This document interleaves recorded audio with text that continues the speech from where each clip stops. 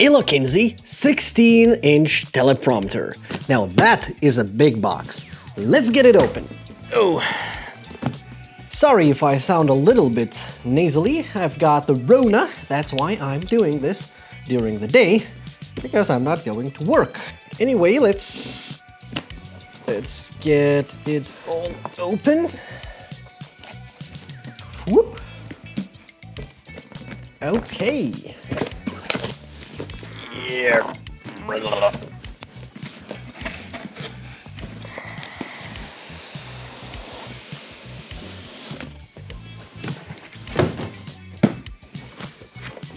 Comes in a very nice carry case. Try and unzip that. Boom! ILOKNZI 16-inch teleprompter. That comes from a German Amazon, therefore that is a German manual. But we'll check that out later. Comes with a remote and plastic mount of some sorts. And this is the glass.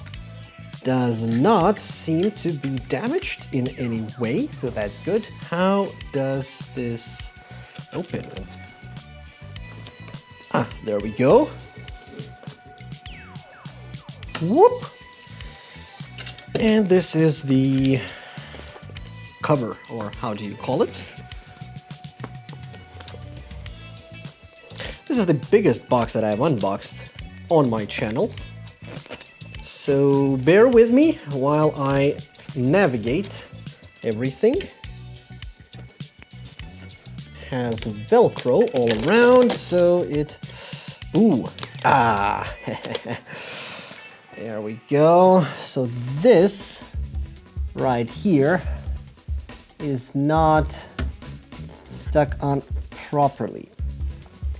So I think there will be some problems with this Velcro. It does not seem to be stuck on properly. It is not too heavy. Let me quickly get the scales so I can weigh this thing. Here are the kitchen scales. Let's turn them on. Let's put this bad boy on the scales. My camera rig already weighs 4.5 kilos, so this will overload my tripod. But if I don't move it, maybe it'll be fine. The glorified peel. Okay, it wasn't that satisfying, actually.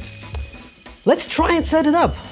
Oh boy, this is very big. I don't even know how to begin to film this, so I have my wife holding the camera. Hopefully it's not too shaky.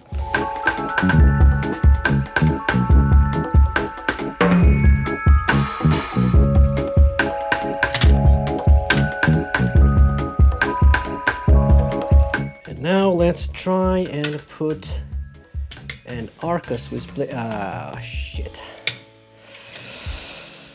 Does not want to fit. So I've ended up cannibalizing my shoulder rig for some 15mm plate for the height, so that I can rotate this little thingy here. So let's try and mount that.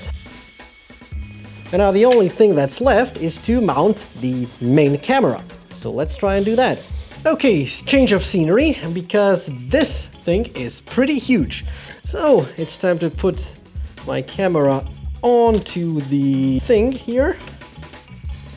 There we go, and now it's time for the cover that was conveniently placed on my head somehow.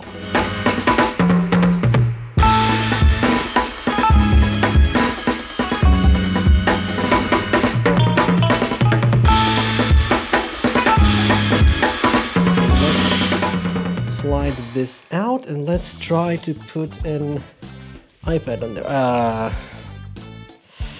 Okay, I think the camera is too high on this. Holy moly, with light shining on this glass, this is not the cleanest glass in the world. One moment please while I try and figure this out. After cannibalizing my camera rig, the teleprompter is finally mounted on the tripod. However, there's no text running on it because I don't have an app yet. So let's try and download an app that supposedly is for this teleprompter. And let's try the App Store.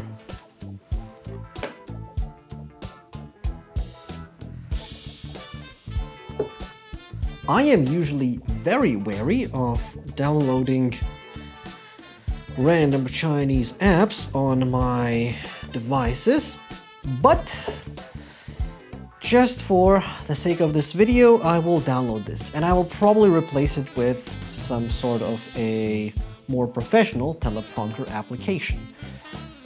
Let's try and open it. Okay. Okay, right off the bat, it is fixed to this orientation. Let's open their remote.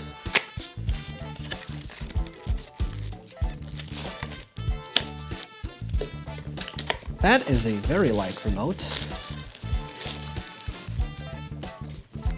Oh God. Oh, that feels like a cheap plastic toy. If you ever had very cheap toys as a kid, this is what it feels like. Okay, so it takes two AAA batteries. Let's get some batteries first. Okay, so here I have my rechargeable batteries from Yusk. And let's put them in. Let's go to Bluetooth. Ah, there we go. Teleprompter. Connect. And would like to pair. Here. Save new script. Okay. Would like to use Bluetooth. Okay. Now how do I... Ah, okay. So if you press that button, I guess it changes the orientation, and this is what I prefer. Mirror. How do we font size? Let's make it quite big.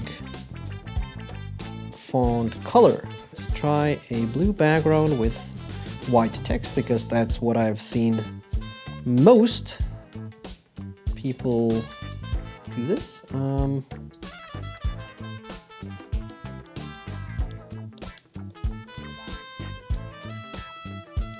Okay, so this increases speed.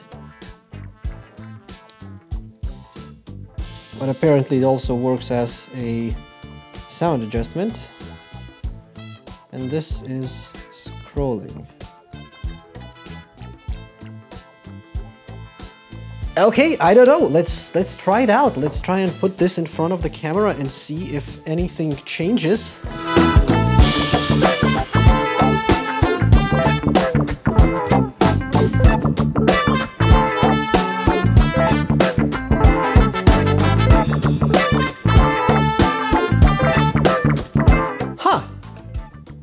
That is actually pretty nice. What is the verdict after spending a couple of minutes with ILOKNZI 16-inch teleprompter? There are some rough edges, literally. Even though the construction is metal, it does not feel very solid or confidence-inspiring. The teleprompter is not as flexible as I wanted it to be. The camera needs to be mounted very close to the frame, which means that I won't be able to use a 15mm rod blade. I have a V-mount battery on 15mm rails, which means that I will have to buy an additional V-mount plate just for the teleprompter. I like quick setup, so I'll need to get myself another small rig quick release clamp, and at around 70 euros a pop, they are pretty damn expensive. That's more than 100 euros of additional expenses just because the mounting height is not adjustable. But if you don't have your camera rigged like I do, you should be just fine. The adhesive quality on the Velcros around the beam splitter is atrocious, and they keep peeling off every time I'm trying to disassemble the teleprompter, so I have to squeeze my finger in between those Velcro strips just to keep them in place. I had some proper 3M double-sided tape lying around, maybe that'll fix the problem.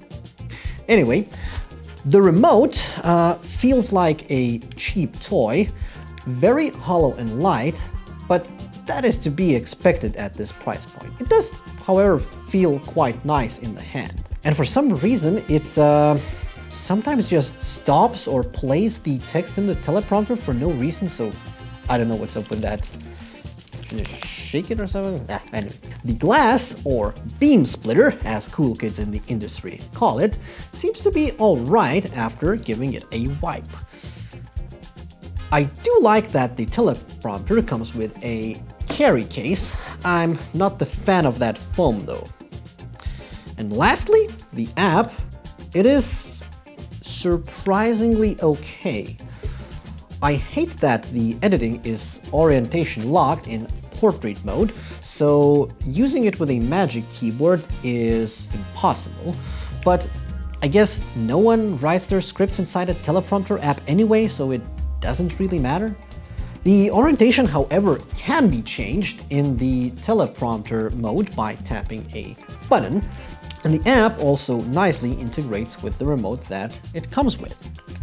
Will I be using the app? The answer is most likely no.